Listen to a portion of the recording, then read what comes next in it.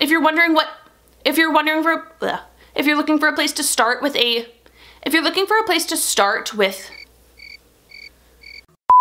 Hey everyone, in today's video we are talking all about structured literacy, and more specifically I am sharing 5 steps to take to get started with structured literacy in your K-2 classroom. Now, structured literacy is usually compared against balanced literacy, which many of us used to teach in our classrooms, and balanced literacy is essentially a meaning-based type of structure to teaching literacy. So in balanced literacy, meaning was the main focus, and we would, teach our literacy lessons through shared read-alouds, through guided reading, through lots of independent reading oftentimes. And when we talk about structured literacy, it's going to be more code-based. So we're really diving into phonics, phonemic awareness, figuring out the language of English to decode in our stories. It should be noted that both structured literacy and balanced literacy have most of the same elements, but again, balanced literacy is generally more focused on meaning-based instruction, while structured literacy is based on the science of reading, and it's based on code-based types of instruction. So we're going to talk a lot more about phonics, a lot more about phonemic awareness, and then using those to create meaning. So I do have 5 easy steps for you to follow to get started with structured literacy. If you're ready to hear them, give this video a like, subscribe to my channel, and let's dive in.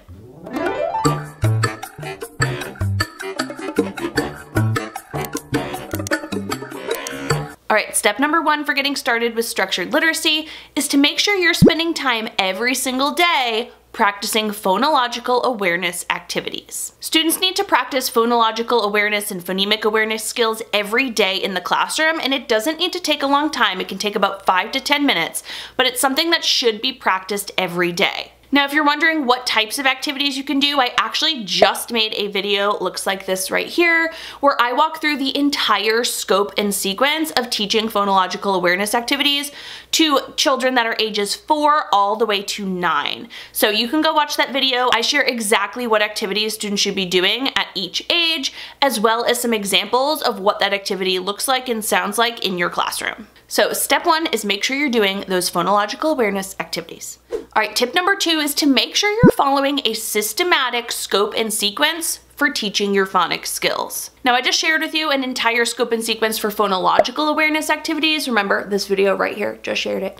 But in terms of phonics, you want to make sure that you're teaching students these skills in a sequential, systematic way. Now, research right now says that there's not a specific scope and sequence that is better than another one.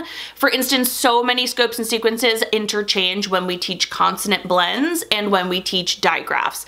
And some programs don't even teach consonant blends explicitly. I personally like to. I always like to have students practice that.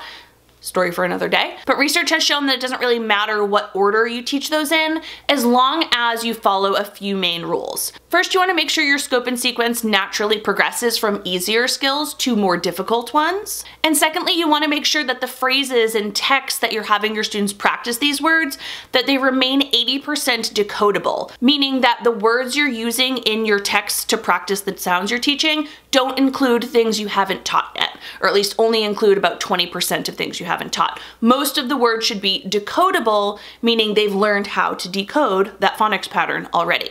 And then as students learn more patterns, you can throw in those words to the new decodables for the new skills you're learning. If you're looking for a place to start with the scope and sequence, there are 2 that I really enjoy. The first I enjoy most, and it is the letters scope and sequence.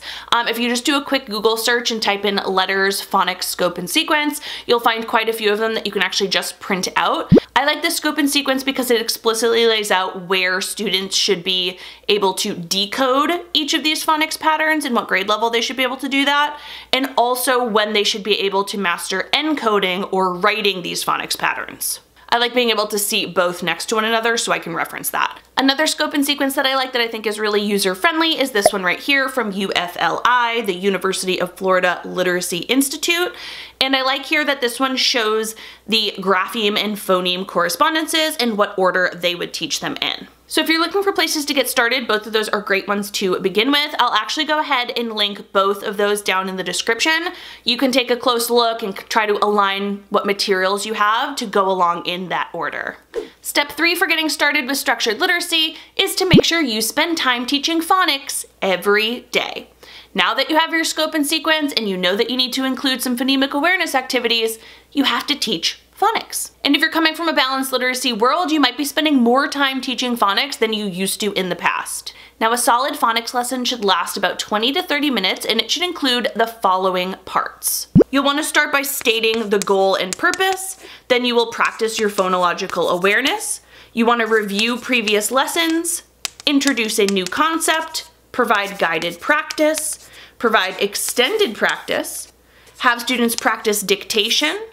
You want to connect the word to meaning, and then you'll want students to read decodable texts. Now, naturally, that's a lot to do in a phonics lesson, so it's likely that you'll split that kind of down the middle and practice it and spread it out over 2 days. But either way, you'll want to be following those steps and teaching explicit phonics in your classroom for 20 to 30 minutes each and every day. All right, step 4 to implementing structured literacy is to be sure to include multisensory activities. Now, I actually just wrote a few research papers for one of my grad classes all about dyslexia, and when I was doing the research, I got to read a bunch of studies that talked about the importance of multisensory learning with students with dyslexia.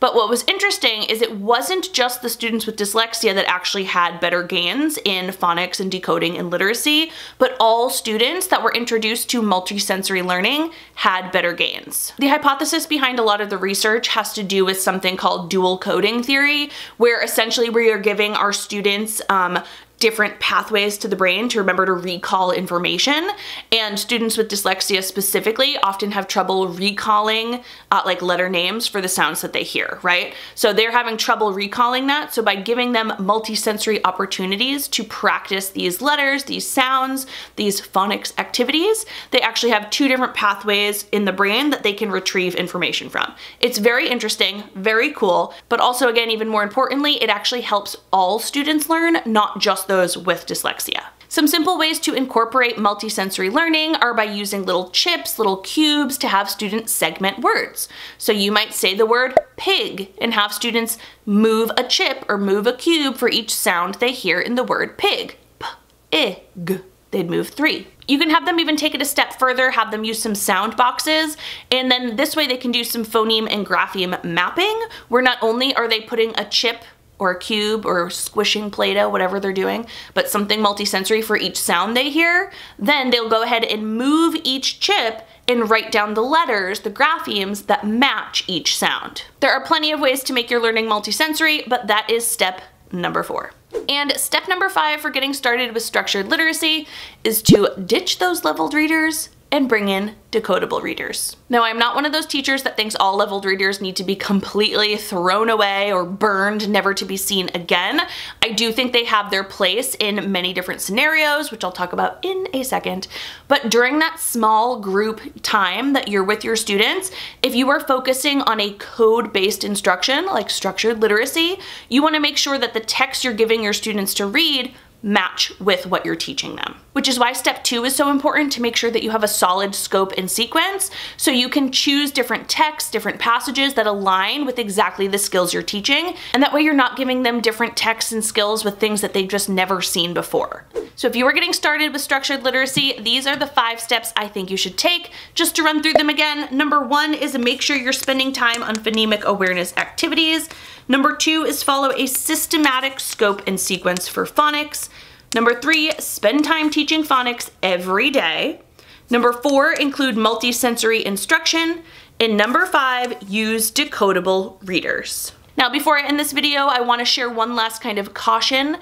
Sometimes when teachers are learning about the science of reading, it is very exciting, it can be a little overwhelming, and they often want to jump so quickly to structured literacy that they kind of just toss everything else out and they only focus on phonics.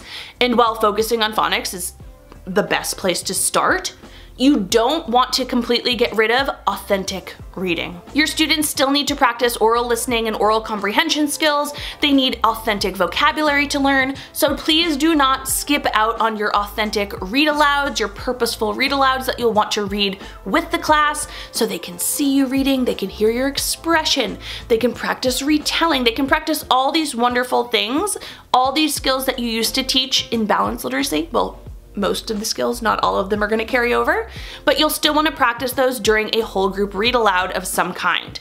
So do all those 5 steps, but make sure you're also incorporating some real authentic reading. I hope this video was helpful to you. I do get a lot of emails from teachers asking how they get started with structured reading. You know, maybe they're brand new to the science of reading, or it's just so overwhelming because there's so much research to dive into, which is all true.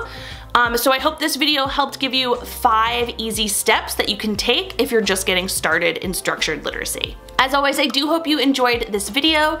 If so, please give it a thumbs up so I know. Make sure you are subscribed to my channel and click that bell. That way you're notified of every new video. See you in the next one. Bye.